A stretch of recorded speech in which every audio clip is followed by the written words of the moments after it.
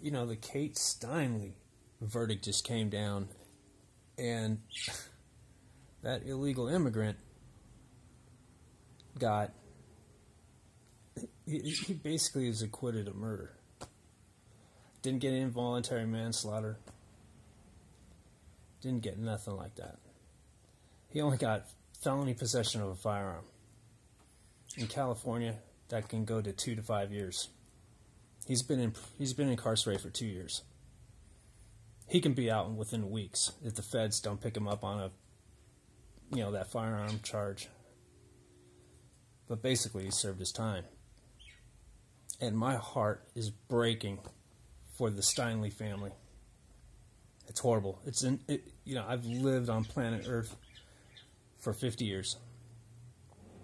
I never thought I'd see the day or a guy who's been deported he's been deported 5 times, and he carries 7 felonies in his file, gets off with murder. It's disgusting. There is no justice in California. If you live in California, you should be very concerned about this, because now every dirtbag from some other country can just sneak in here and run to a sanctuary city and feel that they're protected. And the rest of us and our families' safety could be in jeopardy. It's injustice. That was absolutely injustice. I'm going to pray tonight for the Steinle family. That it's just heartbreaking. We should all feel, as U.S. citizens, we should really feel about it. That jury, that's out of San Francisco County. Shut up. Shut up.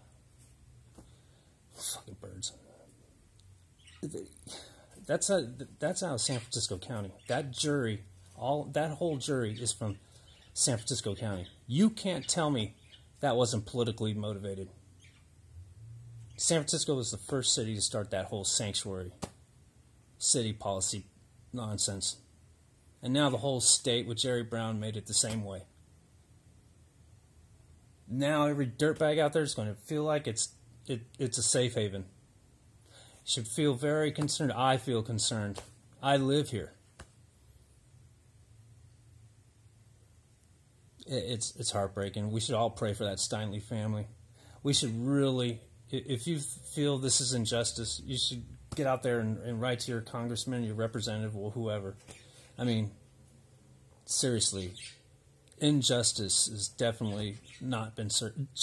It is injustice, but justice has definitely not been served. Pray for the Steinle family too.